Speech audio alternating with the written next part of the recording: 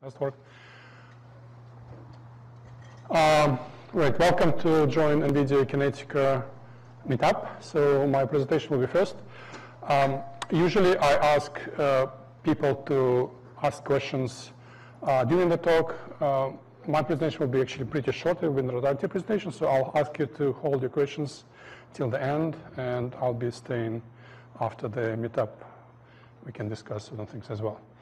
So my name is Alex Kozlov. I don't know if you don't know me. Then I finished my PhD at Stanford. Accidentally, it was parallelizing AI algorithms. It was at AI and Robotics Lab at Stanford. But then I went away from this topic a little bit, and amazingly, 20 years later, I returned to the same question. I'll be discussing a lot of things about parallelization of AI and advanced analytics in this talk.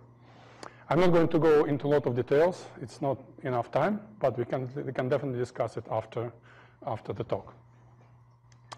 So you probably came here, the only reason is that NVIDIA produces GPUs, because the topic is how to use GPUs for advanced analytics.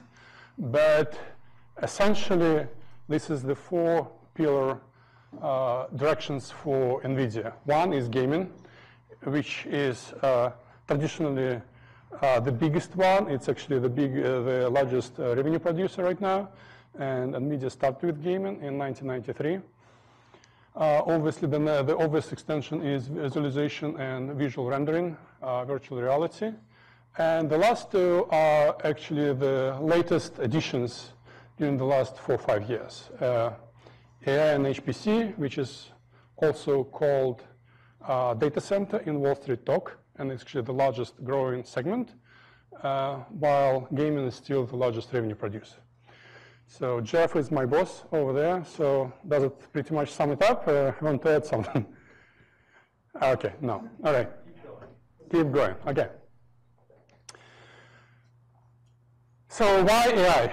So this slide was taken from public sources. It's analyzing archive database. It's a Cornell University repository of research papers.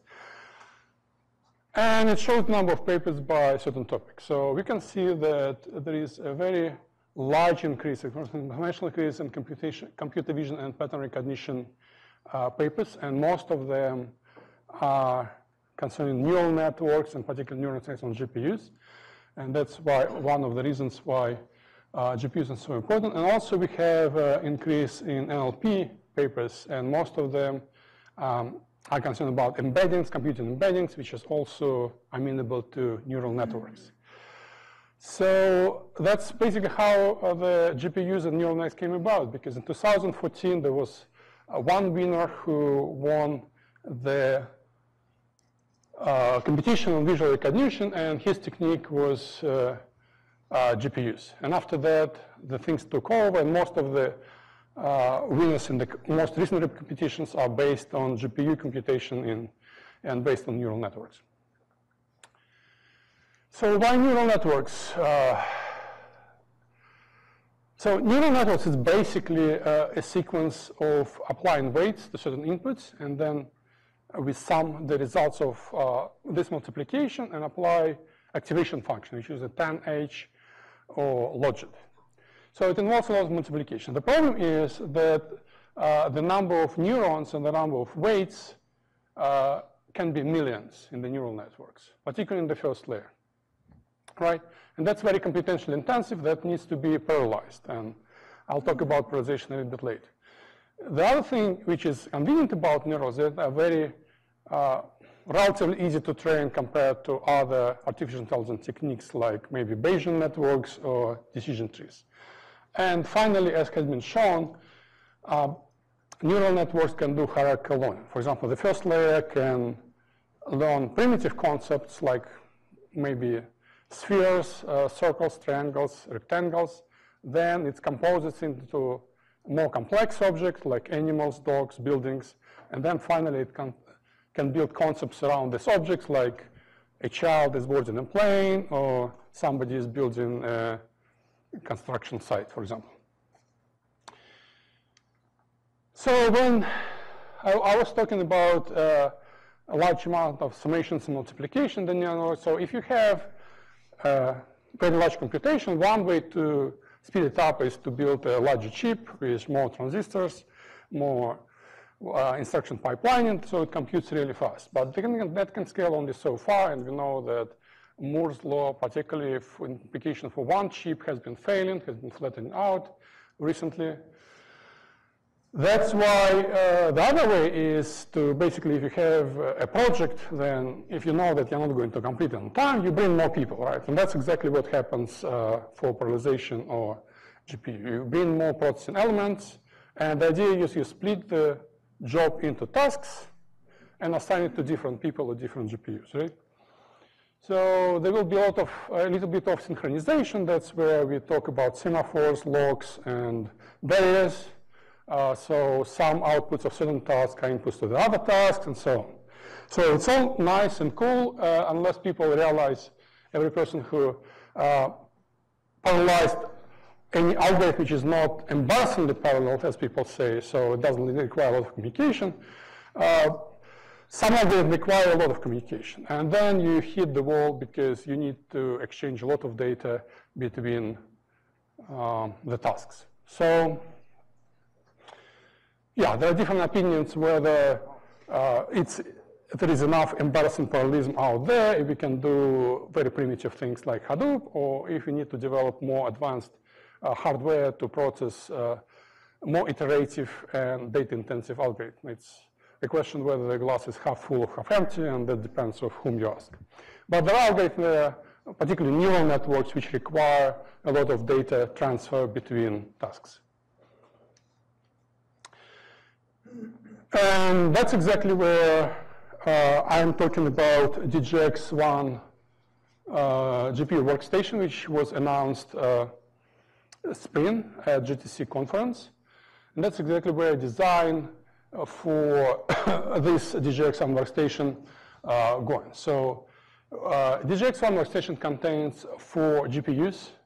Each GPU is multiple processing cores. I think it's 5,000 for the latest Volta GPU. And besides that, between GPUs, we have NVLinks, which are shown in green. So that's basically a hypercube architecture, not fully connected. Ideally, you have n times n minus 1, maybe divided by 2, if it's unidirectional links between different GPUs. But we have clusters of 4 fully connected clusters and the other 4 fully connected clusters, and 2 clusters are also connected by 4 NVLinks. So each NVLink can support up to 25 gigabytes per second transfer rate in one direction, right? As opposed to previous technology, PCIe, which was 8 or 16 gigabytes, depending on configuration. And then basically, in general, it's about 10, it can be 10 or 20 times faster. So obviously, this communication will support much better transfer rate, and we will be able to show the performance results later on for training neural nets, right? Besides that, we have the standard, okay, we have, sorry.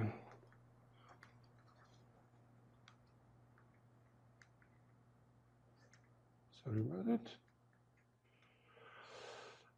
We have the standard PCIe switch, PCI Express, which in this particular case, I believe, should be about 16 gigabytes per second, which connects it to CPUs. And CPUs provide data for GPUs, graphical processing units.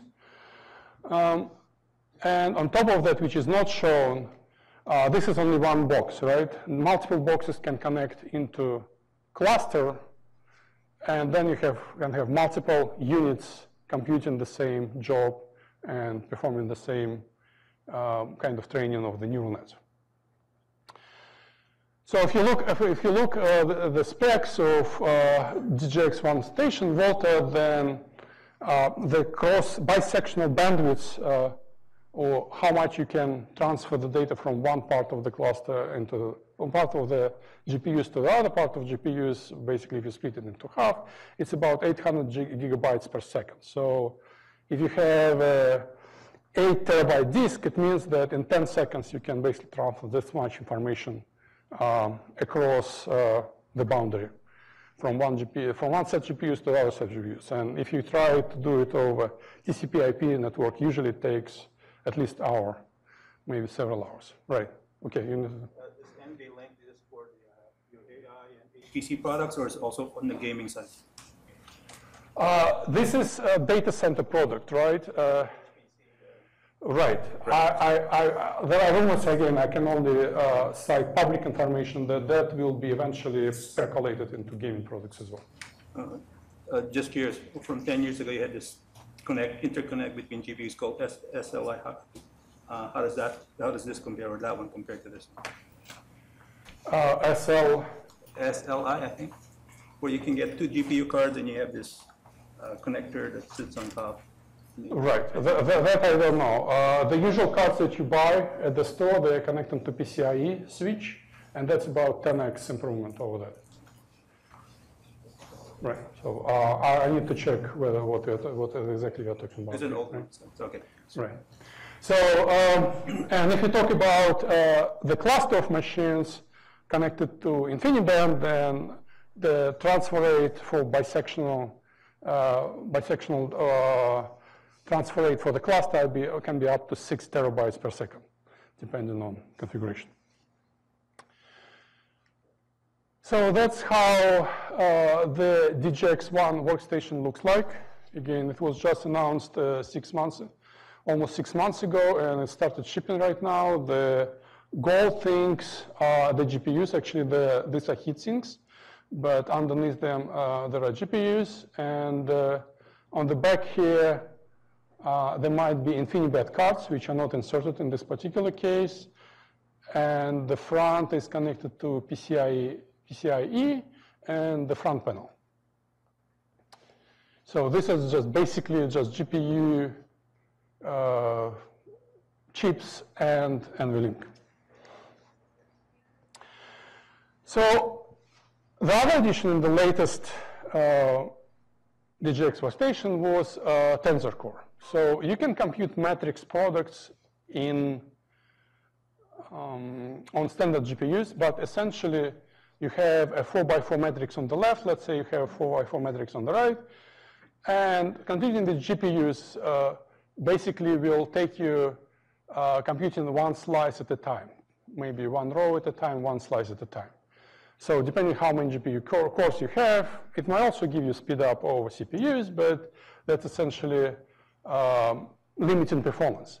In the latest product, there are also tensor cores which do it in the streaming fashion and in parallel, which increases throughput 12x for simple matrix multiplication. So what do you do if you need to multiply 16 by 16 matrix? You basically have 16 units like that.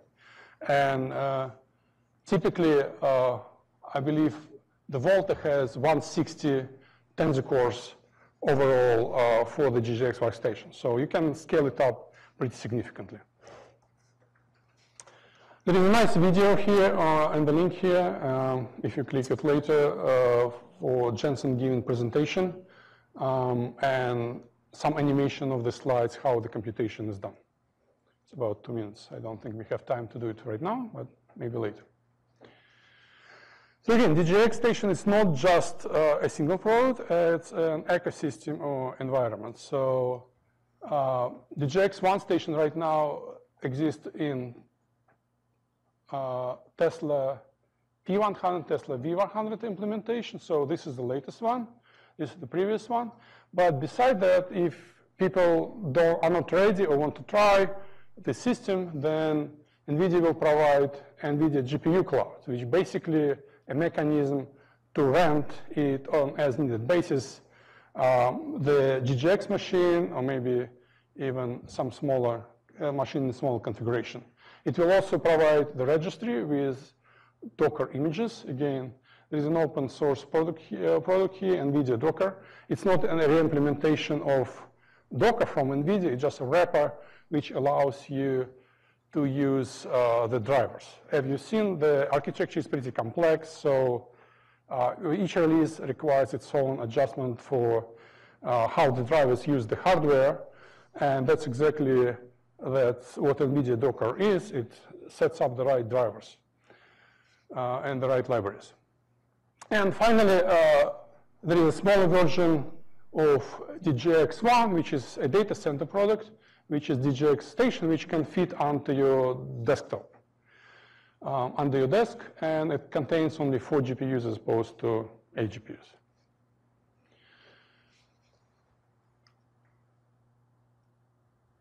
That's basically almost all of my presentation. I have a few slides with performance numbers. So if you look at training, I believe it's ResNet 50 neural network, which is trained on images. And if you run it on DJX Workstation, it will take you basically 1 day to train ResNet 50 network. The same done on dual socket Xeon processor will take you 711 hours. Unfortunately, the length is inversely proportional to the numbers, which is a bit hard to understand. But anyway, it will take you 711, which is approximately 30 days. So basically 1 month of training on a typical workstation turns into 1 day of training. And if you go to DJX1, Volta, then it's actually reduced further by 2, since there are twice as many GPUs, and you can train it overnight. So maybe training neural networks is actually a simple case for GPUs, because that's what they were designed for in the first place, and there are much harder problems. So one of the other problems which Kinetica probably people will be talking about is GeoIP computations and how to apply it in database. But the other thing which people almost always look at is graph algorithms, which are also relatively hard to parallelize. And these are some preliminary results for DJX DJX1 station module, how the breadth first search algorithm, graph breadth first algorithm behave on GPUs. So obviously, Volta performs better than the previous result, Pascal, and also you can notice that 64-bit operations run a little bit slower than 32-bit operations, just exactly for the reason of data transfer. It takes much more time to transfer 64-bit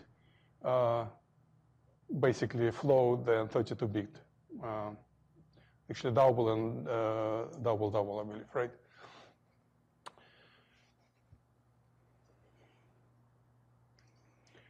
So this is the same graph for direction optimized BFS. It's a little bit different shape, right? And that's basically concludes my talk here. So the conclusion is that that's the DJX1 workstation. It's not a workstation, but the DJX1 module is providing about 3x performance over prior generation. There is actually a lot of improvement in thread scheduling in the latest product, which also by itself, it will give you about 30% increase in performance. It initializes NVLinks for data exchange. Well, it says 10x, but it can be 10x to 20x depending on configuration. And it includes the new tensor cores, which are improvement over GPUs for operations like matrix multiplication. That's all for this first part of the talk. So next, if you have any questions, yeah, go ahead and ask them. Do you have performance numbers against FPGA, like neural network training, will be compared with the Xeon core? Instead of that, will be compared with FPGA? For different networks or? Neural network. Well, I gave you the numbers for ResNet 50, which is basically the one published on the website, but a lot of blogs out there for other networks, how they improve. The performance results definitely depending on the size of the network. But did you try to compare against FPGAs? Field Oh, FPGAs, yeah, I believe there are some blocks out there. I'm not ready to talk about it right now. Any other questions? Yeah. What part of the software stack was optimized for the 30% improvement? Was it the libraries doing the machine learning, or was it some other part? No. I believe there are libraries NV, fast Fourier to FFT, and BLAS, matrix multiplication, things like that. Yeah. What's the software that does the cluster management when you want to use more than one DGX on the phone? Right, so basically scheduling across multiple machines in the cluster. Is it NVIDIA software that manages that cluster? For the NG Cloud, you mean? No, for multiple DGX1s in a cluster. Right. What's the cluster management software? So we recommend, Is it? Okay, go ahead, Jeff. Okay. Mesos might be a candidate. Okay. so you can use Slurm and other, typical management tools for multiple DGXs. Okay. Okay. And Slurm, okay. And can you clarify that when you say tensor core, does that mean it's optimized for a TensorFlow workflow? Or? It's basically optimized for matrix multiplication, in simple terms. And also, like, neural net training uses tensor cores right now. Okay. How does that compare to Google's TensorFlow accelerator? Well, that's basically idea very close. So I don't have any performance estimates right now. Okay. But we know that it's 12x faster than computing just on GPUs. Oh, all right. So For training. you can't compare directly to some of the numbers they published at the paper they released in June. I don't have these results right now, so I need to do some more investigation. Any other questions? So with that, we'll probably pass the baton to Kinetica people, and they will talk about optimizing other operations with GPUs for fast analytics.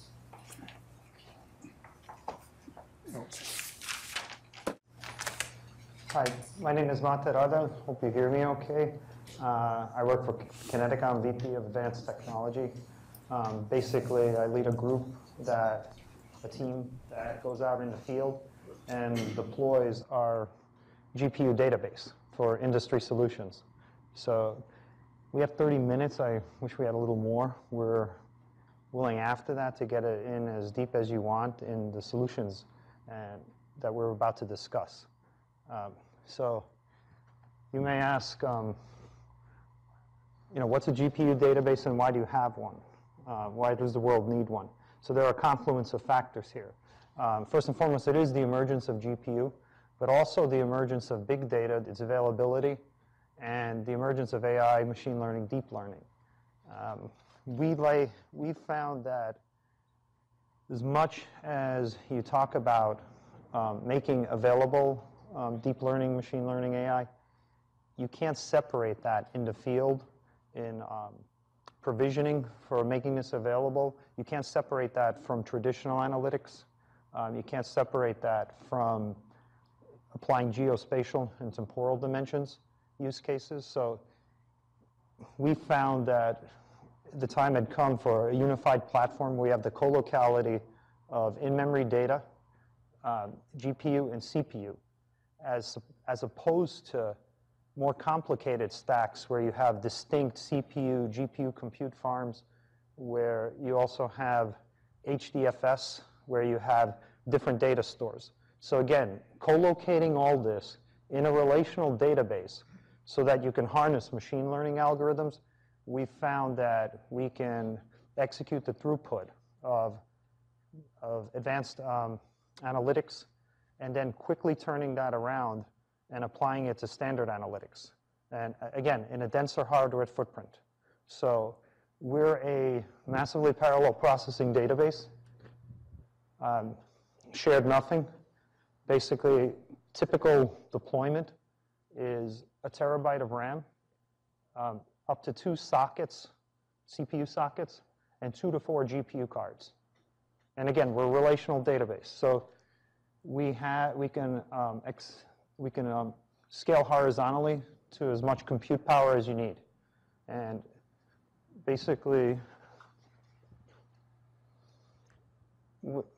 when we work in the field and do practical modeling problems, and we'll go into those. We'll first do a hello world practical example type of machine learning, and then we'll talk about our experiences at a retail company that uses our Kinetica database platform for doing a prompts engine for club membership, renewing membership, prompting them intelligently, and why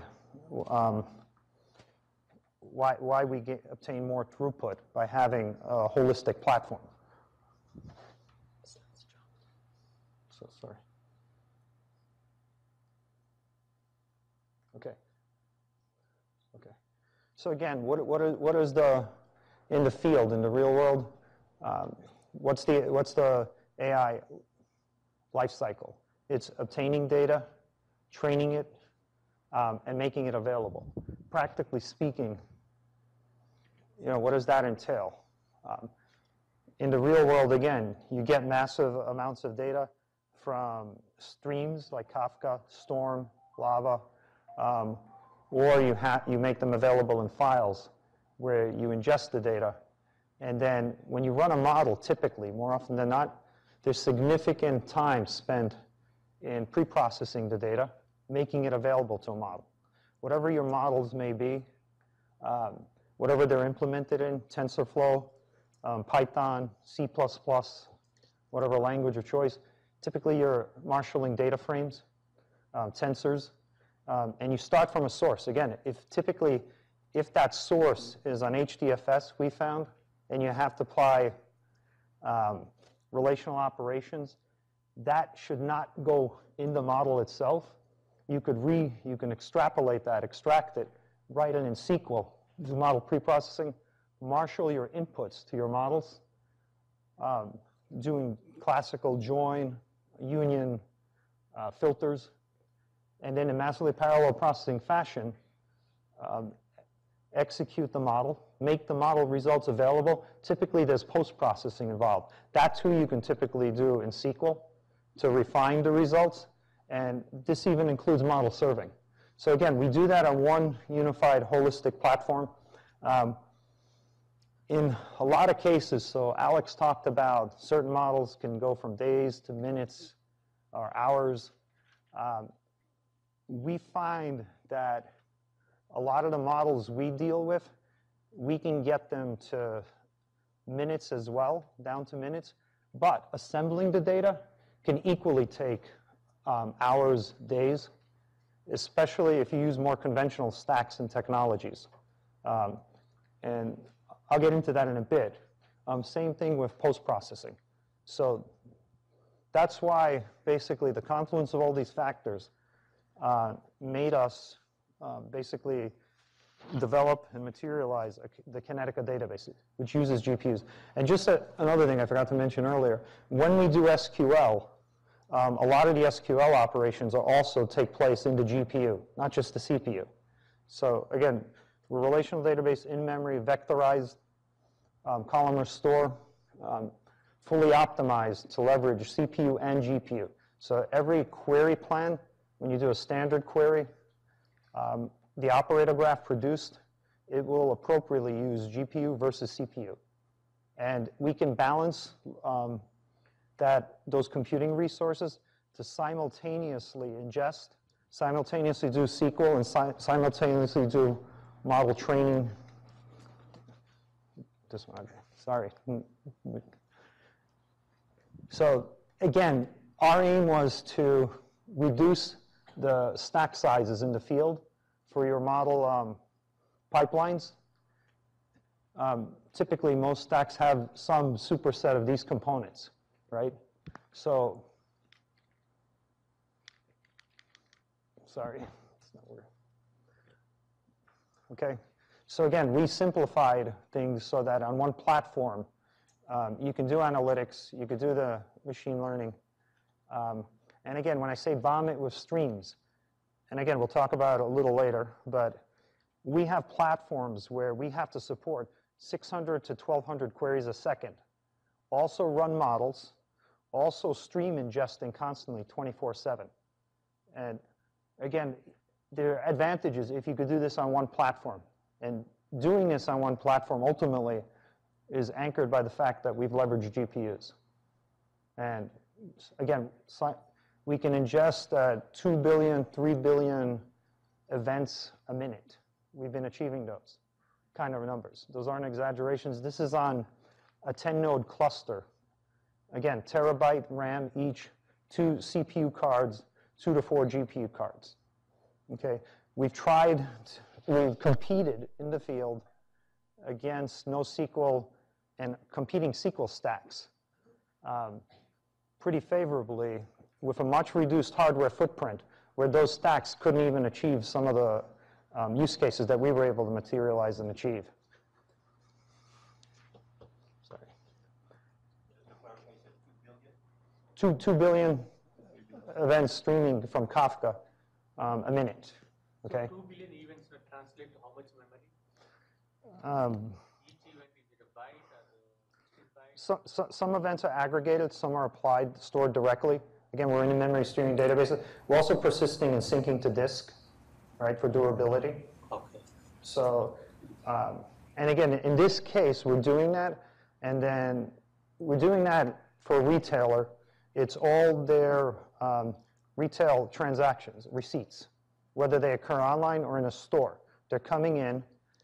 So in one particular use case, we're every 5 minutes, so the maintained fact table that the stream is supporting is about 150 billion rows. Again, there's some aggregation going on, but we have, in conjunction with this, we have a summary table that results in about 1 billion rows, which we compute every 5 minutes in, I believe, 20 seconds or less, and then that's an index table.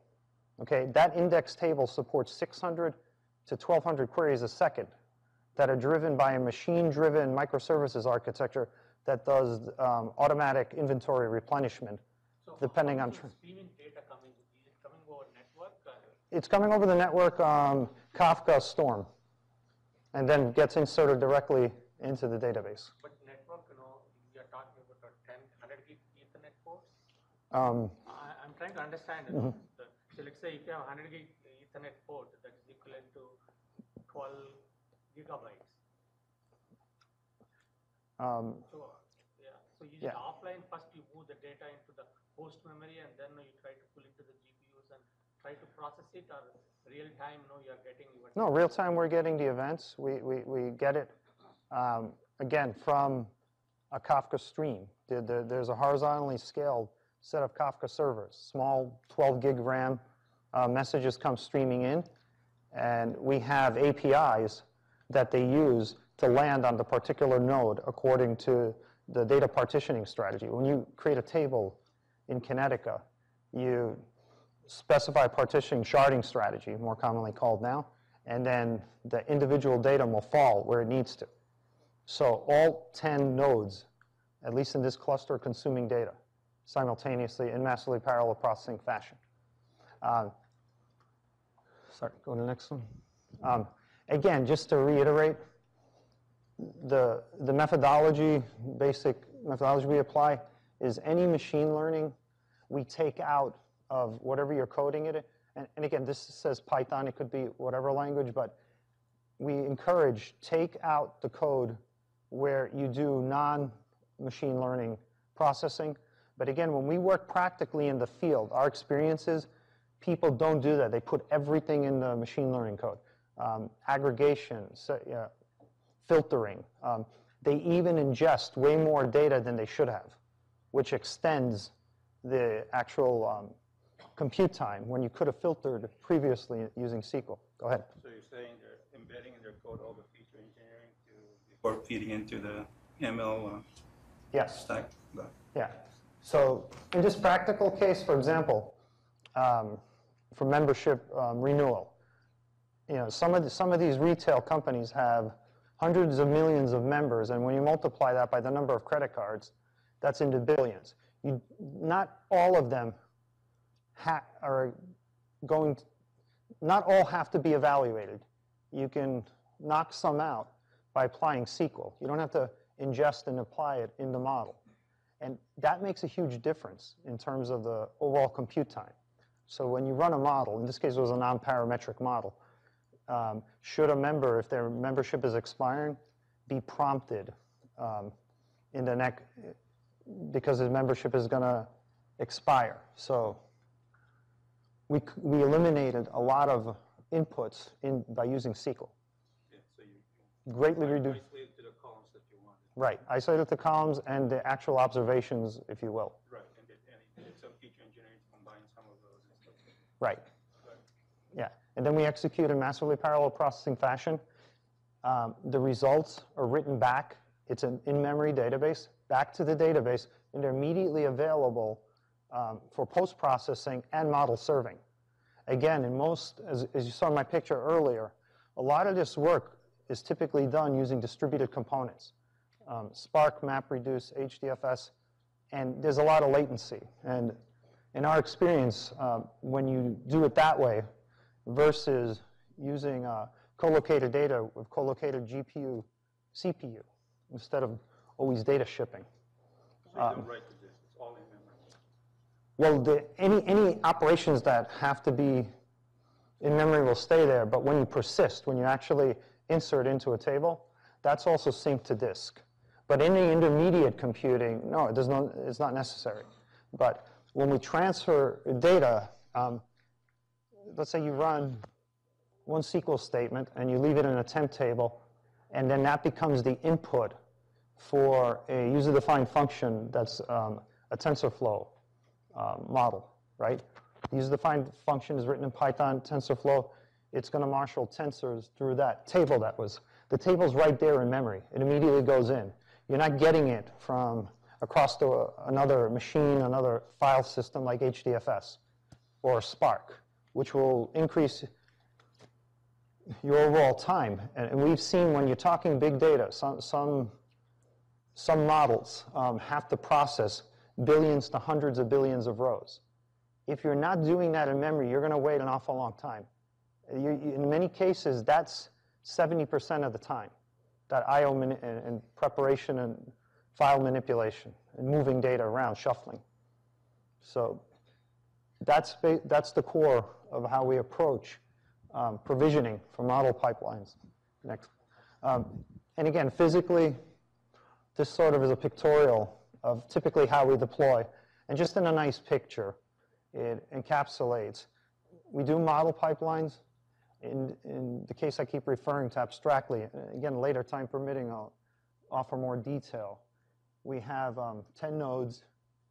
We're massively ingesting in stream, simultaneously supporting fast analytics. When I mean fast analytics, again, hundreds to 1,000, 2,000 queries a second, while running your... No, we're analytics. We're an analytics database. We don't pretend to be an OLTP database. We're not beyond, as I mentioned earlier, using indices where they're appropriate. But again, our claim is, again, because we have GPUs, very dense compute, you don't need as many servers as you would need if you had a NoSQL stack. And we can do certain work that's just not practical with a NoSQL stack. Go ahead. So all that massive ingestion of data goes first to the head node and then distributed across? No, that's the point I was trying to make. So we have APIs where when the APIs themselves, when the data is ingested from Kafka, they will be bulk inserted into whatever the target is, according to the sharding strategy of the table that they're supposed to land in. So it doesn't have to all go through the head node at all. We're multi-node ingest, multi-node stream. And back to this question earlier about the I/O, that's just straightforward physical connection, just straightforward Ethernet. Yeah. That's why we scale so. Again, and we scale out. We scale out. And again, it's easier said than done. This is practical. Whatever you're doing here, neural networks, you could be doing classification algorithm, then some factor analysis, and then ultimately do some kind of regressions to produce coefficients that later you want to, again, use across your data set to predict and score. All right? For each model, what kind of network connectivity you have?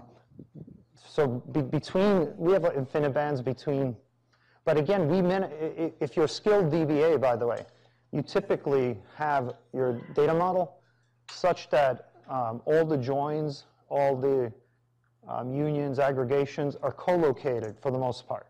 We could replicate tables. So in a classic OLAP model, you have your fact tables. And by the way, you can shard your tables more than one way. So that's a feature coming, multiple sharding strategies where some of the data is replicated. But then where some of the data is sharded in different ways. But then your dimension tables, which are smaller, you can replicate them on each node. And then there's co-locality there. And again, that increases your throughput. And for a certain class of analytical applications, that time is more than worth it in the ROI you get for this kind of solution. Okay, go next. Okay, so my colleague, Dr. Joao Wu, he has a small practical example, and he will show you this. And again, it's a small practical example, image recognition, how you would use Kinetica.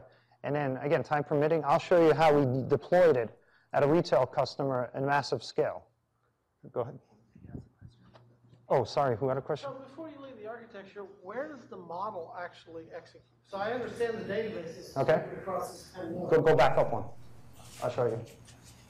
Okay, so the model itself will execute within these nodes on, if I define a table and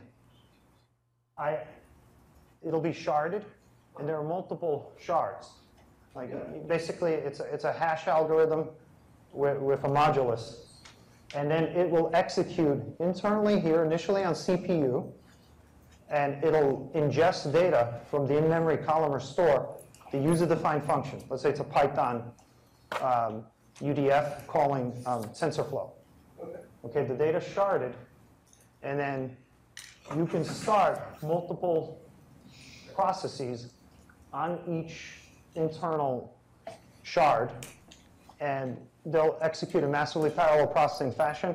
And then when you get to the actual TensorFlow libraries, or any libraries that are CUDA coded, they'll go down to the GPU associated. Okay. I think you have a slide on that. So the libraries That's on my other slide, time permitting, I'm going to show them. I really, like I said, we could stay as long as you want. I really want to show you in more detail even. We have more granular slides, I can show you that. But again, this is all. I got it. Okay, so he will go with his quick demo, and we want to show you how simple this is. It's going to be a small use case on a virtual image of Kinetica. But whatever we show you will scale to the big systems in a massively parallel processing setting. Go ahead, all yours, man. Hello? Hello? We can hear you. Hi. All right, so I'm using the MIST as an example. So the reason to use this as an example is first, people who are familiar with deep learning, I guess you already tried this already. And second is this is a small task, so we can finish all the training inside the laptop. And for the demo purpose, we can turn around and look back. So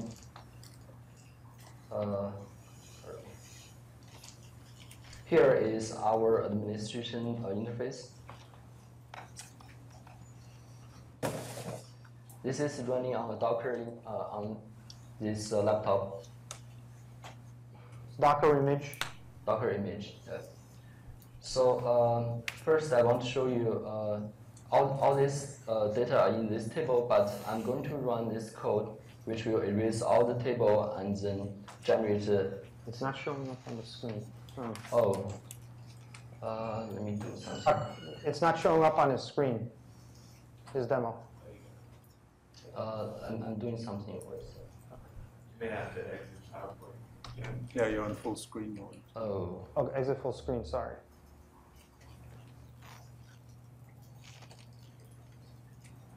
okay. That's it. I want to see it. Okay. All right. So I'm going to use minis as an example. So for someone who is not familiar with that, it is using the image of handwriting numbers and to train a model, so the model can recognize all these numbers from the images, handwriting images. And on this part, as this cell will run, it will generate all the data pump all the data into our database. As you can see, the number of records are increasing. He's just generating the data set, putting it into a table. That's the training set. That's before training to generate the table. So we have all the data to train and all the data for inference. And then we can train our model. So all the cell here, it shows a code. It's just 2 layers of neural networks with 256 neurons on each net. And there's only like a few different lines other than the normal TensorFlow code. These are the API calls with our database. So this cell, it will generate a local file. We will use that later to register the UDF in the database. And this will generate another file for UDF. And then we come to this part. It will register UDF and then the executed UDF. See if you can flip when you fire this, show them the progress. Sure.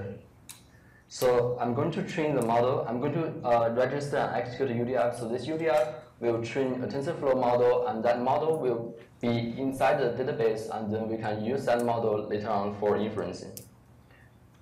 It's registered and run, and let's go back to our UDF. See, it's running. So it's running, and it's supposed to take a few seconds, and 7 seconds is finished. So here, for demo purpose, I made this training for very little time. I want to inject one point. The data was in memory. It didn't come from HDFS. You didn't have to remotely go to HBase and bring it to your compute node and your compute GPU nodes. Right, and all the data will be all the data model will be generated inside one of the table. And as you can see here, you can have all the table ID, and here you have all the loss you can compare with different models. So tell them how the best stop loss model. Yeah, the shortest. And then you can here I'm just using pandas, and you can take a look to compare different models, and you can choose the model with the smallest loss and for your inferencing. So here will be this one. I just copy the model ID and then use this model for inference as an input here. Yes, the inference now, the data itself, the inference data, and again, this is a simple model. Think if you had a more sophisticated model with a lot of coefficients, but it's available immediately in the database. Now he can immediately use it for scoring. Yeah. And predicting. Yeah, so the model is inside the database as well as all the data is inside the database. And this file is written to the local. And then we register from another API call. And then you can go back to our database system and take a look at the UDF status. It's running here, and if we refresh, there's some error. It happens because we are running on a Docker, and sometimes it runs out of memory. It can easily happen. So we can try it again. Try it again, see if it... We ran it about a dozen times with no error today. We come here, it generates the error. But again, we're in Docker, we're on a laptop. This is a virtualized image. Yeah, and we only give a quarter of the resources for this computer. Okay, so second run it seems working, and we can go back to our data table, and so this inference out table is whatever it generated, we just generated. And so it has the predicted result compared with the label data. Right. And then we can do some analytics too. Yeah, we can take a look and compare. So here, this one, it just shows the distribution of the labeled data. So as you can see, the number from 0 to 10, they are uniformly distributed. All of them are about 1,000. And for our prediction, it seems like the prediction on 4 is very little. So that's, it didn't predict very well on 4. But keep in mind, this model we only trained for 7 seconds. We didn't train like 7 hours, and we are training on this small little computer. And also we can take a look and see the corrected rate. It's about 60%. I'll see. Yeah. And you could show them the SQL window too, where we could do analytics. In SQL. Yeah, sure. And also for our database, SQL Lab. Yeah. We have a review which can do a lot of different things, including the SQL, and also you can make some plot from here as well. So here I'm just showing you if I run this query, right, it is going to show you for the number you predict from 0 to 9, and how many counts you have, and how many prediction is correct, how many predictions incorrect versus how many prediction is correct. Right. Yeah. And again, a lot of data scientists have taken this to heart. Again, they like immediately after running a model, after scoring, doing ad hoc analytics in SQL. We're doing it in a very small set of data, but this kind of performance we sustain, sub-second, if you were doing this SQL on billions of rows. And again, I challenge you to do it, because we're experiencing this in the field, if you're backed by a NoSQL stack.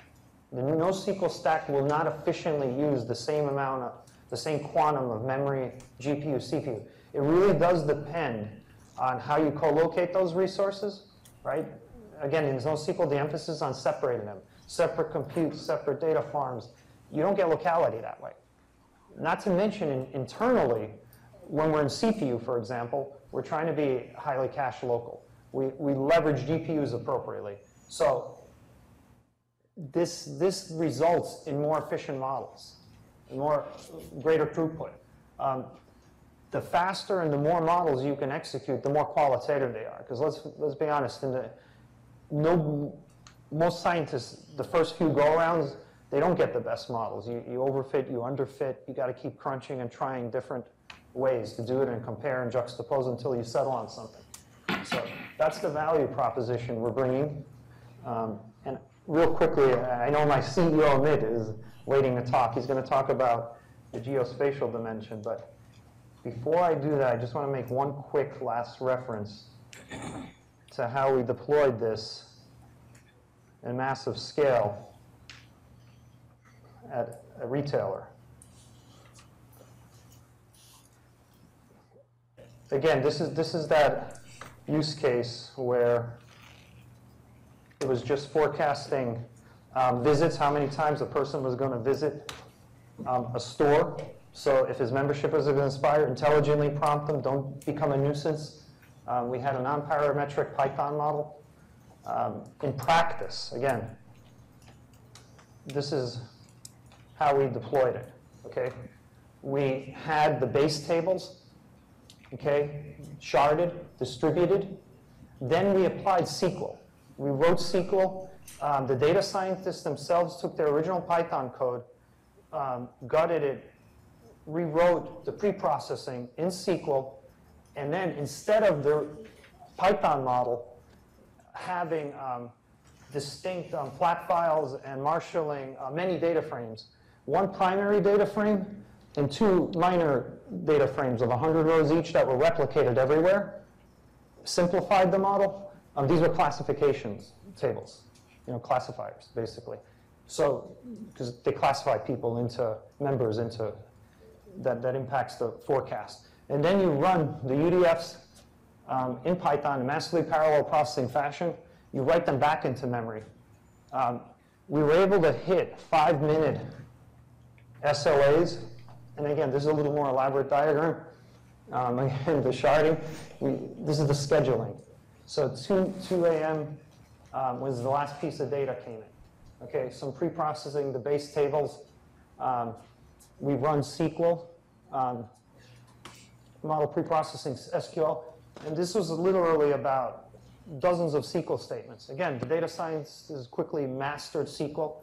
They understood set-oriented SQL, worked with their DBAs together, and did the minimum amount of processing in the model. So they were able to hit their SLAs. They needed this to be done in 45 minutes every night. We were hitting it in 5 minutes. The NoSQL solutions were taking the better part of a day, so you don't get the turnaround. Okay, again, this is in practice. This is what we're seeing in the field. And the model, and this one was non-parametric. He showed you a parametric model. I'm doing this at investment banks now too. So where they're doing bar calculations, value at risk, streaming. They do this all at night. They collect all the trades, and only at night they reconcile them for risk. They don't do it real time because, again, they're ingesting into a NoSQL stack, and then what they do is later, that NoSQL stack, they use something called Symphony, an IBM product. It schedules each trade to be executed either in Python or Java. If it's Python, I know what they're doing is then they get the data from HDFS, some data from key value stores, ship it to one process, do a lot of processing aggregation that SQL could have done, and then this is called CUDA code. But in order to run the CUDA, then they take those intermediate results, ship it over in a Mesos governed architecture to a GPU farm. Whereas, again, we can do it in flight, in memory, because the trade will fall to a shard where it has all the data in memory that it needs, so you can quickly run the Monte Carlos and quickly score it for risk and say go or no. You don't have to wait a day. You wait a day, you may not find a buyer the next day for the trade. So, just wanting to see if we got anything. Yeah, this just kind of shows you what the results were. I didn't update this, but anyway, the historical ingest, it was taking a day, well over a day. We were able to do 45, and the dailies processing for this model, we were able to provision for, execute it 5 minutes, well under their 45-minute window. 10-node cluster that I've been kept talking about. So again, our claim to fame is that locality of memory, being a database co-locality of GPU, CPU, provisioning for models, hammering it with streams, and supporting fast querying. Okay, so sorry for being rushed, but I'll introduce our CEO who started this whole endeavor. So there's a history. He founded the company, the U.S. Army. I'm a former U.S. Army officer, military intelligence, so that was one of my attractions for joining this man in this endeavor. All yours. All right, I'm Amit Vij, one of the co-founders and CEO of Kinetica, and really tying in geospatial to what you guys have learned with machine learning and AI.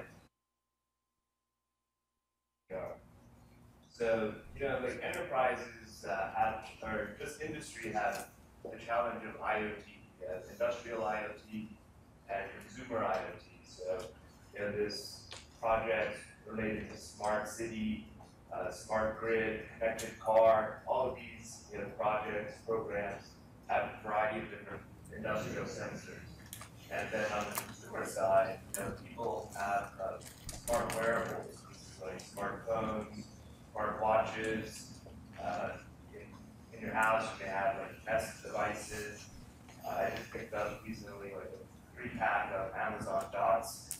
And enterprises are leveraging these different types of sensors, trying to use this together as enriching this intelligence with machine learning, deep learning.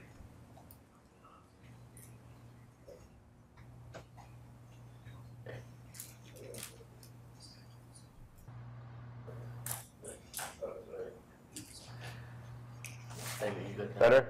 Yeah. All right, good.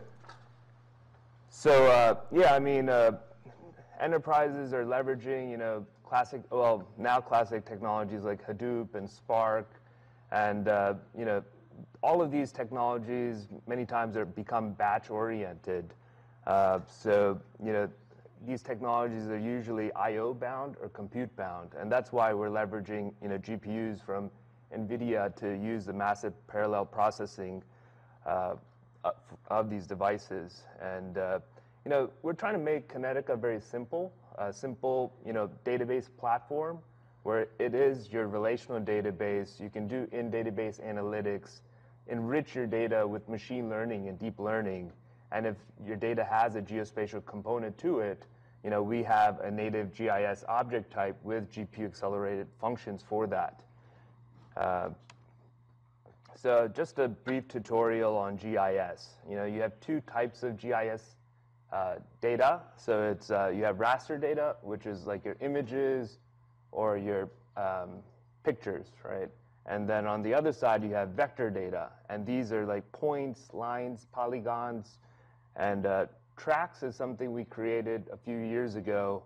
And this is really like a line, a geospatial line that has a temporal component tied to it. And we created this specifically in the military as we were tracking entities across time. But in the commercial space, this is very good for logistics and supply chain management. And as we are deployed in one of the largest logistics companies in the world, United States Postal Service, which I'll get into. Built into our database, we have spatial operations, so you can do intersections, buffers, geofencing. Organizations that are doing connected car are now leveraging our spatial join capability. So you can have like a fact table with hundreds of billions of rows and a dimension table with regions, and doing a spatial join on this, where normally this will take hours or days to compute, and we can do this in a few seconds. So built into our database also is a distributed visualization pipeline. So one of the largest bottlenecks in a software architecture stack is moving data from the database to an analytics engine to a visualization engine. So we're trying to short circuit many of those steps. And we're leveraging the GPU to render server-side pictures that are created on the fly. And this is actually wrapped in a OGC-compliant web service, WMS service, and we can push out to KML as well. So any geospatial client, such as Esri, Google, OpenLayers, can communicate with us and see your data. So this is like a reference architecture. As I said, we many times function as the vector data warehouse. And really, as Matej said, we really focus in on high velocity big data feeds. So this can be a variety of different sensors. And in the military, we had over 200 different data feeds, and we were able to simultaneously ingest these data feeds, run various types of analytics on them, many times very complex, and then visualize that data on a web browser in sub-second time. And many times some of the losses are like if you leverage like NoSQL databases or even like legacy databases like Oracle and SAP, they really leverage indexes and delta indexes. And if you have a very high velocity data feed, let's say like PCAP data or NetFlow data for cyber intelligence, many times these technologies can't keep up with this data because the indexes take more and more time to develop, and they can never catch up. And organizations many times have to have like a COOP site where they're catching up to this data and then promote that to production. So with Kinetica, we have open interfaces, and we have an ODBC, JDBC connector, so we can connect to your authoritative data store. And also, we communicate with various different GIS technologies such as Esri, ArcGIS, which we're a great partner with. As I said, we disseminate this data as a raster image that's wrapped in an OGC-compliant WMS service. And then classical use cases. So with Kinetica, there's three major areas we focus in on. It's fast ingest, as I was saying, and many times this is big data, tens of millions of objects. Many times we have production customers with hundreds of billions of objects, and we're doing joins, replicated joins with 40, 50 million rows, and getting sub-second response. And then, organizations are enriching their intelligence with machine learning and deep learning. We package in actually TensorFlow with Kinetica now. And so different use cases, as I said, supply chain management, replenishment. Many times organizations don't know what is going into their distribution center, and it takes them several hours and days to compute this. With our technology, we're on a scale-out architecture, and we can do this in seconds.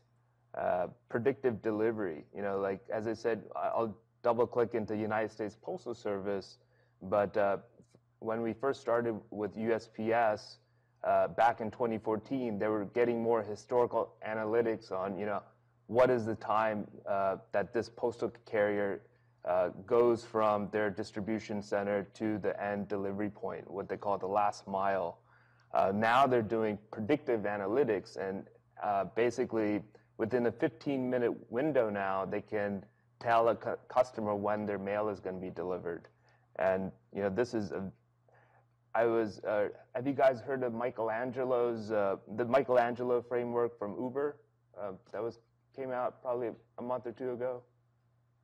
So this kind of it kind of validates our thesis, of having a full data science model pipeline and being a relational database where you can run these analytics and then launch, UDFs or user-defined functions, which are, like registering machine learning libraries and then enriching your data, and it becomes like a cyclical process, right? You're constantly learning, evolving, and improving your inference. So to get into, like our use case with the United States Army Intelligence Command, this customer back in 2009, 2010, they were on a relational database.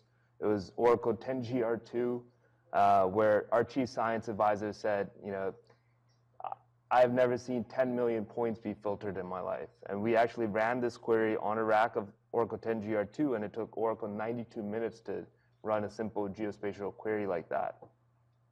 So when we developed, our first release, our beta release for Kinetica, on a laptop, we could do 10 million points in like microseconds, actually, and 100 million points in a couple milliseconds. And I remember, back in 2009, we did 1 billion points in 2 seconds on a laptop.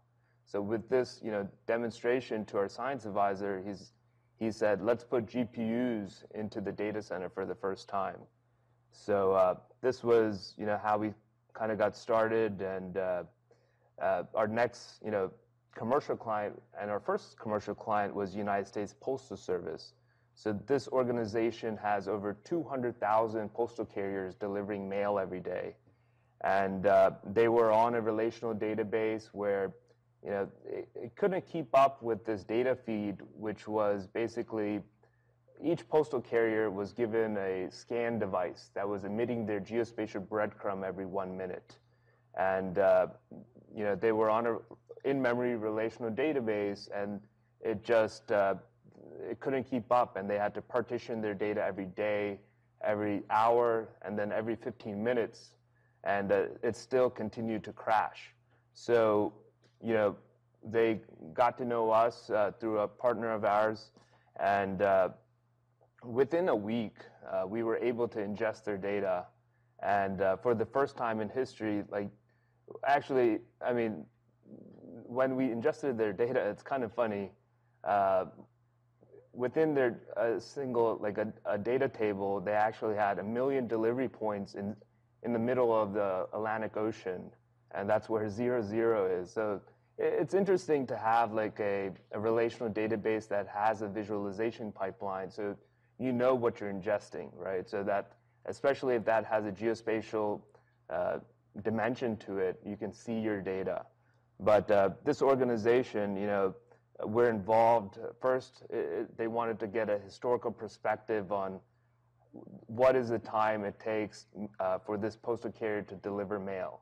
And through time, they got into route optimization, and they fused together different data feeds like weather and traffic to get a better idea of, when mail will be delivered.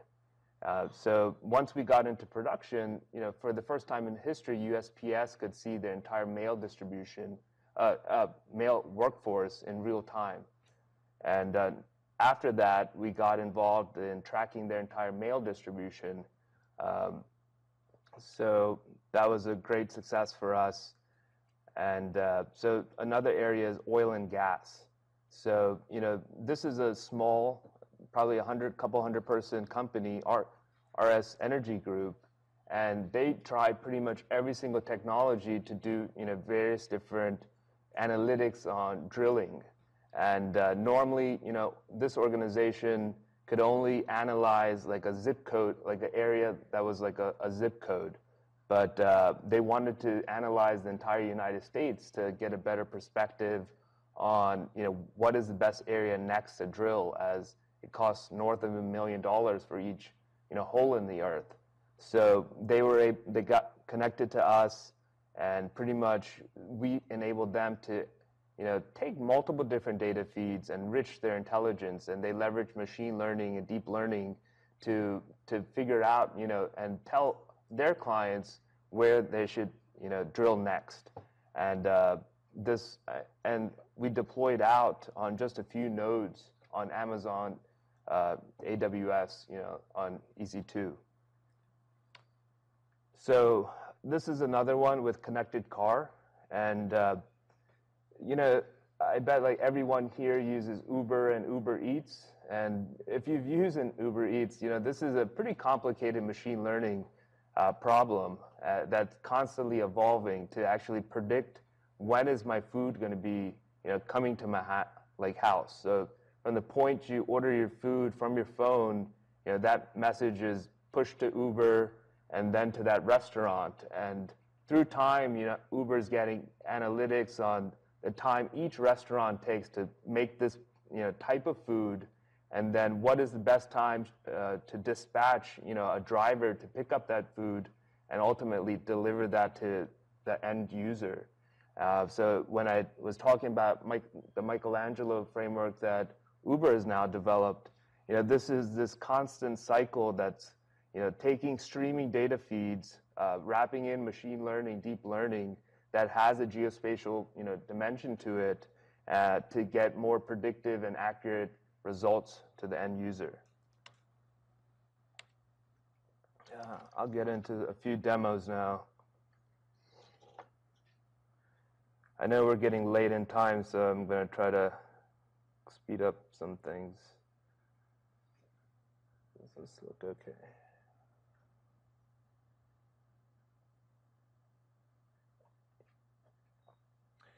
So, yeah, as I said, we're a relational database, and built into us, we have a distributed visualization pipeline. So every time I zoom in or out, this is like a 200 kilobyte PNG image that's generated on the fly. So we're not, caching or indexing or anything like that. And this is actually flight data from the FAA, ASDI flight data. And I just clicked on a location, and you can see I got a cursor north of 3.4 million results. So as I keep, cursoring through, you can see how flights are traveling. And this is leveraging our unique track type that I was talking about before. And so I'm going to do an arbitrary filter here. I'm going to start typing. We do a distinct on the fly and pick, let's say, O'Hare Airport in Chicago. So very quickly, I go from 828 million positions to 17 million positions. We're recalculating the histogram on the fly, re-rendering the map, and you can see, everything is, all the flights that are leaving O'Hare there. Next, I can do a temporal filter against this, right? We're not saying last 1 day, last 15 days, last month, as many times organizations have to do this and generate materialized views that are updated nightly or every 15 minutes. And then I can do an arbitrary altitude filter. So show me all flights above 32,223 feet. And click filter, and then pretty much instantly, this is sending multiple different queries to the database and getting out results in sub-second time. So you can see it takes a little bit of distance before flights get above that altitude. So, we have a variety of different questions. Any? I don't know. This was created by Esri.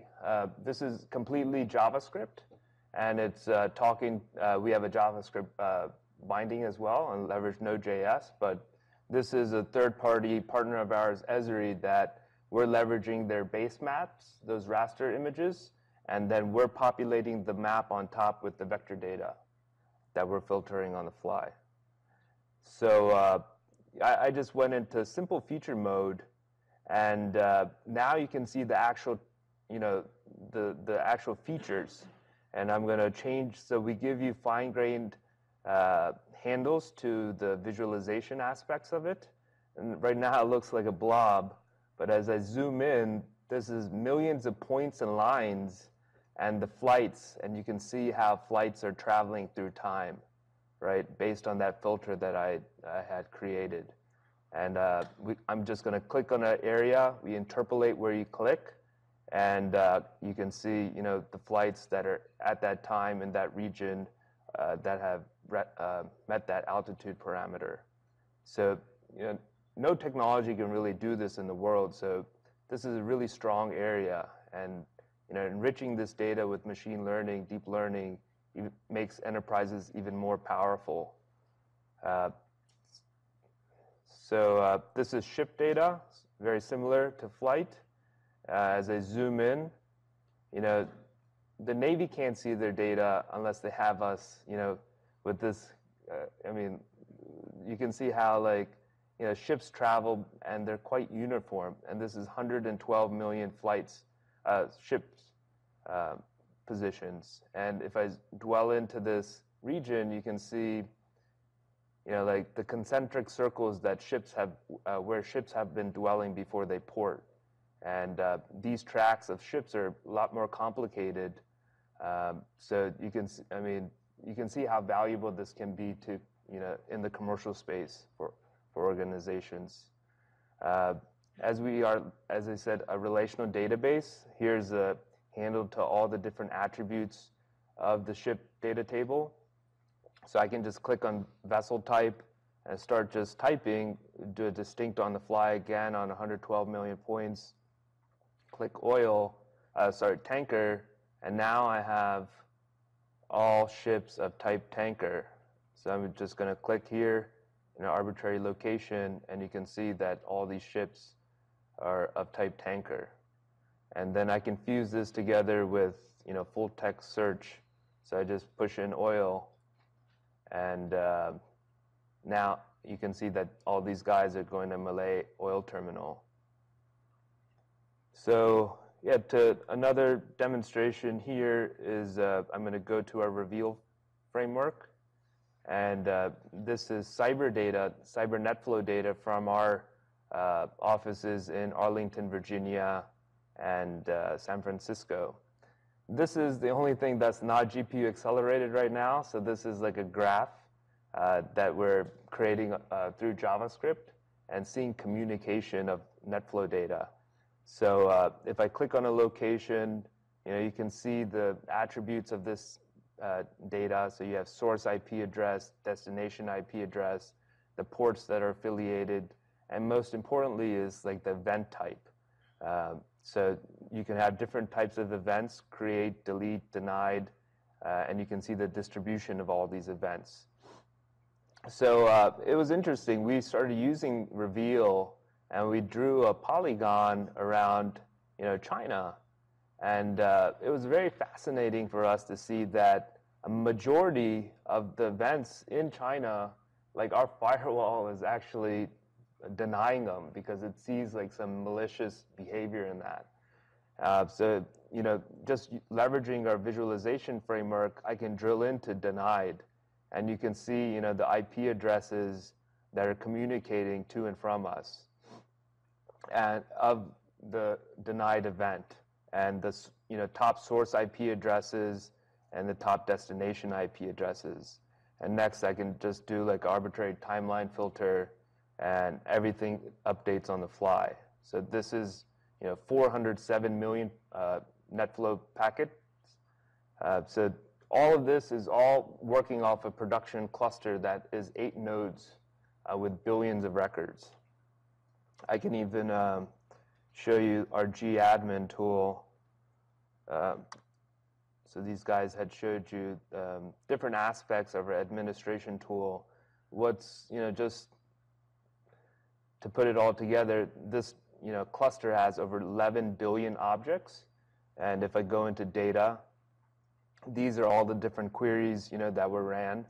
And we're a relational database with schemas and all. So this master schema had over 10 billion records, and we're ingesting data constantly. So that flight tracking data table that I had ran queries off of, here you can see the different attributes. You can annotate specific columns and say, these I want GPU accelerated. The other ones I want to be text searchable, and other ones I just want to store to disk. So you have the flexibility of being efficient with your hardware, and if you know your data, and put data in the right, leverage the hardware where you need it. So if I go into table info, here's my column types and how they're typed, and here's my Avro schema. So one last demo is this is actually we created this back in 2012 for the military. So around 2011 we started generating pictures on the fly. So our natural evolution was generating videos on the fly at the time of query. So common problem in the military wants to know is they want to analyze a particular area. So this Intel analyst drew this polygon, this triangle, and that's their area of interest. And they want to know anything that intersected that triangle that's going 37 miles per hour or greater, that's a white wagon. So, previously we could generate pictures, but with time we were able to generate unique, videos that are dynamically created on the fly in a matter of seconds. And, the same query, applying a heat map filter to this, or heat map render to this, you can actually see activity here. So, after this, with this type of capability, you can take, seeing data and how things are moving and push this, leveraging machine learning, deep learning, to classify those as events and get into activity-based intelligence. So, with track data, you can figure out if, a car is making a left turn, a right turn, a U-turn. So if you're Uber and your driver is making 5 U-turns within 4 minutes, this driver isn't safe, or he doesn't know this area, or he's just trying to, run up the tab. So leveraging, software, you can be very intelligent, start creating decision trees, and optimize your business. Go ahead. So the analyst that was tracking the cars, so how does he query the data? Just through this, this is Ozone Widget Framework. So they were just leveraging our RESTful endpoints. And this data is just a series of maybe a couple hundred PNG images. And they were leveraging Google Earth that these PNG images were pushed out into. Other questions? Very good. Yeah, so you still need, so you're really tracking all of the long lat and whatever data points. You still need an app layer, whether it's ArcGIS Right. or Google or whatever. Yes.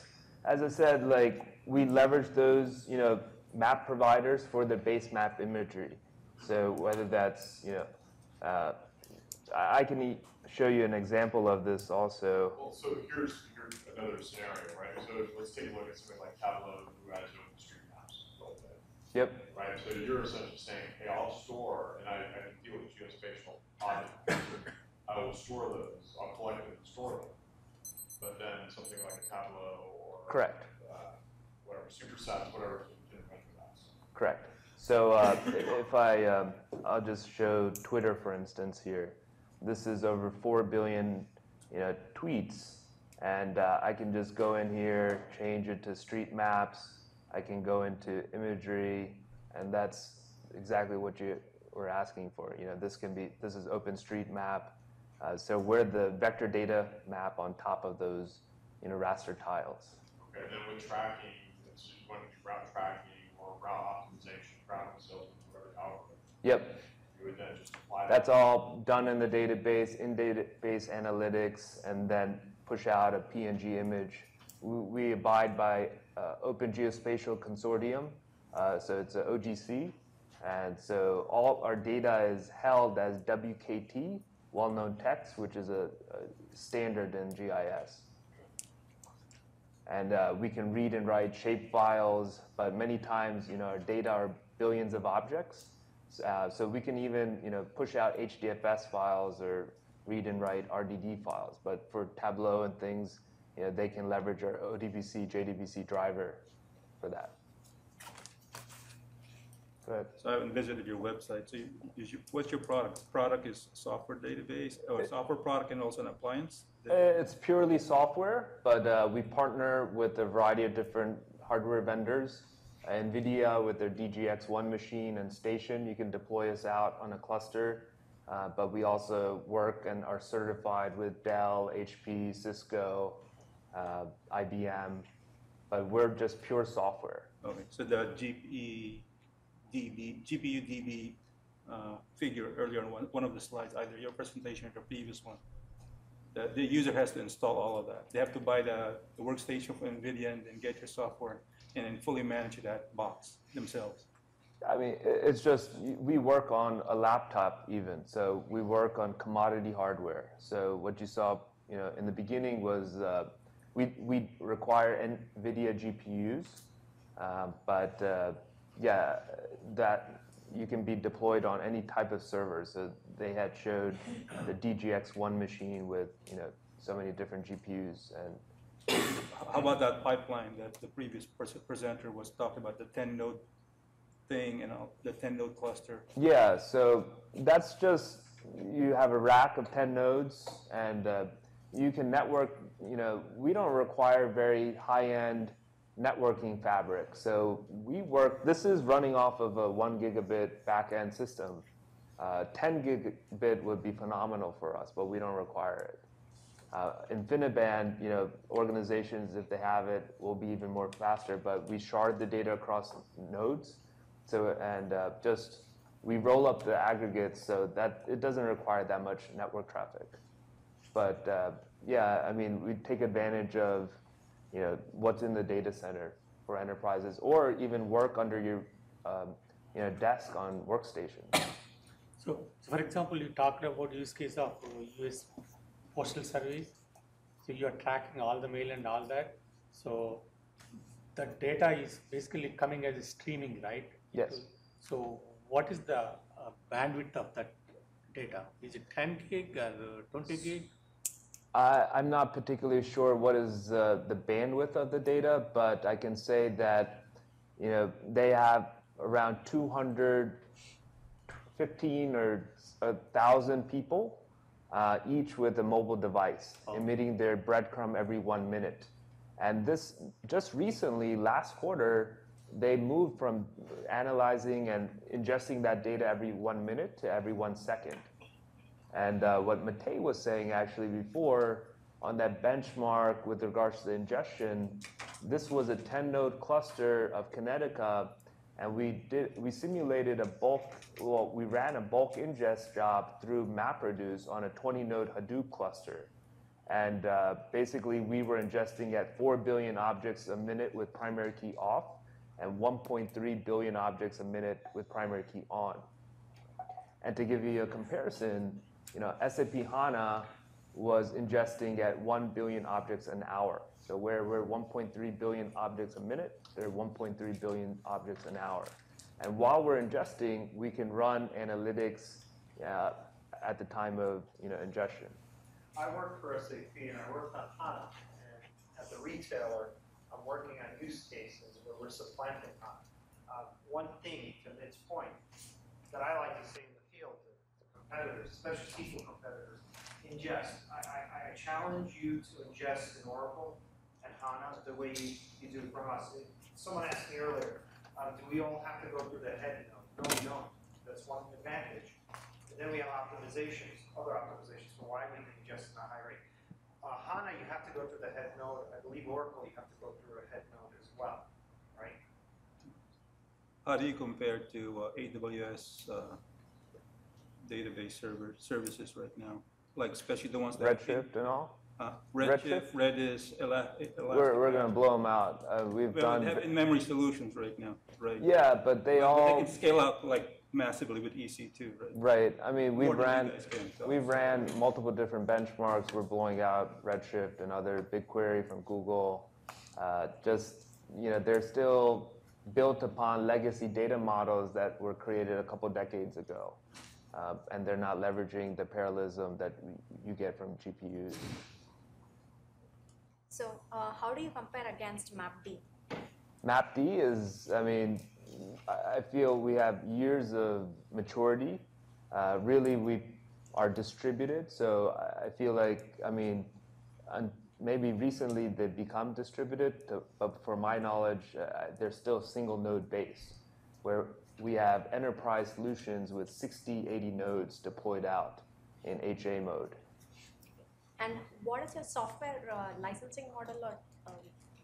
It depends on the organization, but really we license based on the amount of data you have. So they have a built-in visualization tool for geospatial data, MapD. Yes. So, but you don't have that. We give what we call Reveal, okay. But that's actually an open source product that we're partnering with Airbnb. Okay. And leveraging their Caravelle, or now they call it Superset. Mm-hmm. But really, visualization is not our prime focus. It's really the mechanics of the back-end system, the database. So the level of SQL maturity that we have, our competitors do not have, and probably several years behind us. And just the robustness, the maturity, the thread management, the node management, the communication, all of this has been thought out for years and perfecting over time. So your SQL is SQL 92 compliant, ANSI SQL. We have SQL 92 compliant plus functions from 2001, 2003, even some from 2011. Really depends on really our customers are driving our roadmap. We just are going to be launching our 6.1 release, where we're pushing out over 80 geospatial functions because PGE helped push those out faster for us. But yeah, another thing for you guys to know is by the end of the month, we'll be pushing out our 6.1 release that you can try out for 90 days and run it on a cluster of nodes. Do you have numbers on the low end of your latency? So let's say it's not as big of a data set, not as computationally intensive, but do you have any sort of number you can give out? I would say on the low end, if you're running very trivial operations, you're probably around 20 milliseconds or so. You have the travel time of the data and ultimately to the browser to your end GUI. So there's network traffic in that, but we're really focused in on use cases that are not 0 to 20, but more analytical use cases that are you need to get within a second. And a high throughput. So earlier I mentioned 600 to 1,200 queries a second. Again, and that was on a table produced from a 100 billion row fact table. We produced every 5 minutes a summary table to facilitate that.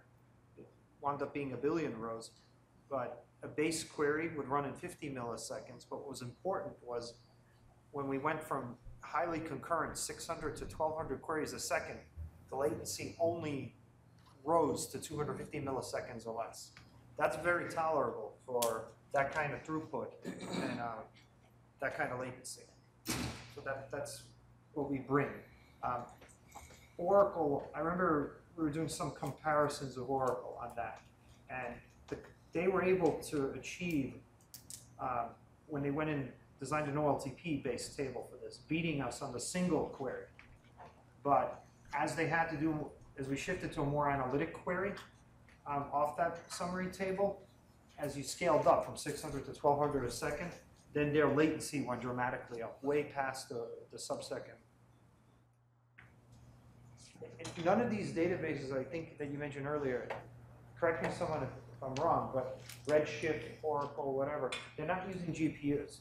So they cannot have the density of compute that we have. And, you know, Amit and Nima, Megamodel, the founders, you guys engineered it that way, with CUDA in mind. Right. We started as a geospatial and temporal computational first. So, you know, you just don't create a database overnight. So it took us a number of years to get to SQL 92 compliancy, as we first were just a geospatial computational engine. But yeah, I mean, there's been a lot of years of engineering that has been poured into us to get to where we are now. So when you run SQL on GPUs, so what percentage of the cores you'll be able to keep them busy? Are you able to use all the cores? Or? Yeah, we leverage all the cores, but yeah, I mean, saturating the GPUs, and that's the challenge of GPU computing, right? And your bottleneck then becomes the PCI Express bus. So moving, you know, chunking the data. We're distributed, right? So we'd like to have all your data in system RAM and then chunking the data to and from the GPU. So it depends on the amount of VRAM you have, and 12 gigabytes, 16 gigabytes. We're asking NVIDIA to put more in their next release that hopefully is coming out soon. But yeah, that's ultimately the bottleneck to, fully, saturate the GPUs and have them always working. So in all your use cases, the bottleneck is PCI Express bandwidth and the local memory bandwidth? Correct. We also have another mode which we call like VRAM boost, which basically you put all your data, your entire data table is all in VRAM. So you don't have any data movement whatsoever. So like for your most critical calculations, that data in motion, you keep it all in VRAM and there's no movement, and you get the fastest results with that. And by the way, it's an integrated optimizer, right? So we won't do every operation initially in the GPU. So filtering, for example, will only send a minimal amount. You have to pull it from main RAM anyway. You might as well use the CPU. We're NUMA aware when we're in CPU. So we're intelligent about it. We will govern a query plan, send only what needs to be sent. As Amit said, we'll pin certain tables. You could pin, for example, even a replicated table, small dimensional tables, and only send the filtered chunks down to the GPU for leveraging the parallels. That's how we get the highest throughput. So the database that you are running on GPUs is a relational database management? What is that? The database you are running on GPUs, is it a relational database or? Yes. Okay.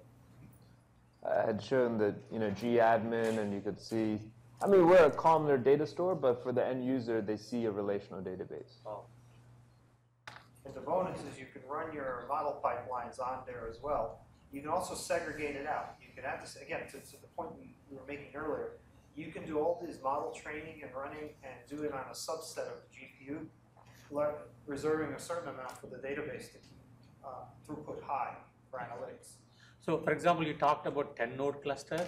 So each node what kind of network connectivity it has? Is it a 10 gig Ether?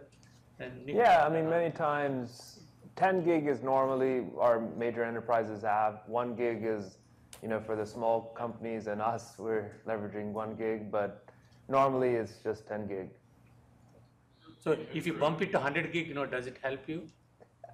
It depends on your use case. If it's cyber traffic and we're analyzing NetFlow data, PCAP data, that data is many times coming in at 10 gigabit, 40 gigabits per second. So that's really when we require fast network fabric between the nodes. But it depends on your use case and how fast your streaming data is coming in. Another gating factor I would say is we can ingest from a stream as fast as disk can consume it too. So that's another threshold to consider. Yeah, nowadays you have array of SSD arrays are available, so plenty of bandwidth is available. Yeah. But we try to maintain an equilibrium. To we said earlier, we try to minimize data shipping. Like good mature optimizers try, and DBAs work together. The optimizer recognizes what the DBAs have done in terms of sharding and replication to do data reduction as much as possible. So, and one gentleman mentioned Redshift. So Redshift, I believe, is from PowerXL lineage, which is of Netezza lineage. I work for Netezza as well. Which is a Postgres lineage. Right. That is not a mature optimizer. Have you heard about MEMSQL? Yes, I have. Yeah. We're displacing them too. So how do we compare SQL? We have benchmarks, but we're taking them out in a few accounts too. Oh. I'm competing against them right now in a cable TV provider. So the use case is we have to ingest every 5 seconds 25,000 rows that upsert into a 20 million. You talked about a small use case. That's one. So we have to do the upsert in less than a second. MEMSQL can handle it. The reason we're getting our shot is MEMSQL crashes several times a week under that pressure and duress. Every 2 days, yeah. That's an example of a smaller scale but high velocity use case. Yeah, that's when, as I said, these legacy databases, they're good if it's slow data or static data. You can index your way out of your, calculations because you already know what's going to be asked. But like if you have a constant data stream coming in, your indexes can't catch up. And that's when these databases start falling down. That was a Kafka stream. Because you're using GPU, so you don't calculate indexes upfront. So we don't really leverage indexes that acutely, but we do, lightly index when needed. We have clever, techniques to find data, but because we have so much firepower with the GPUs, we don't really need to leverage indexes as much. It depends. We have it. We can use it but again, to this point, most cases you don't. Yeah. There may be some type cases. If you want thousands of queries a second, we might use it. Again, we're not OLTP. The indices, if we do use them in conjunction with a summary table, it's for real fast analytics. They're not OLTP. They're analytics to sustain high throughput. But the fact is we can materialize these tables very quickly. Try it on a SQL database. First of all, you're not going to bomb the SQL database anyway with constant streaming. Now, conversely, you can bomb NoSQL, but you're not going to create the summary table in any fast period of time to provision for it. And you're not going to do the fast analytics. That's really, honestly, as simple as that sounds. That's how we position ourselves, and it's an outcome of why we're here. It's GPU, where guys like Alex have done it in his life. We're leveraging it that way. Yeah, don't want to get this raffle done. These guys are going to be hanging around for a few more minutes if you guys have some more questions and stuff. But want to thank Alex, Mate, and Ahmet for and also, if you didn't drop a business card or a name tag in here, I'm going to draw them right now and give away 2 of these NVIDIA Shield TVs that they graciously donated. So if you didn't drop a name tag in here, now's your time. Name tag or business card. So I'll pull out 2, and we'll. The only thing is, you got to take a picture holding the NVIDIA Shield for me. All right. Anybody else? Monte, you come up here and you pick one of these. And does anyone here do database kernel engineering? Like query optimizers, by any chance? Worked on them? Just Alex, want to pick one of our lucky winners? Good job. Thank you. No cheating.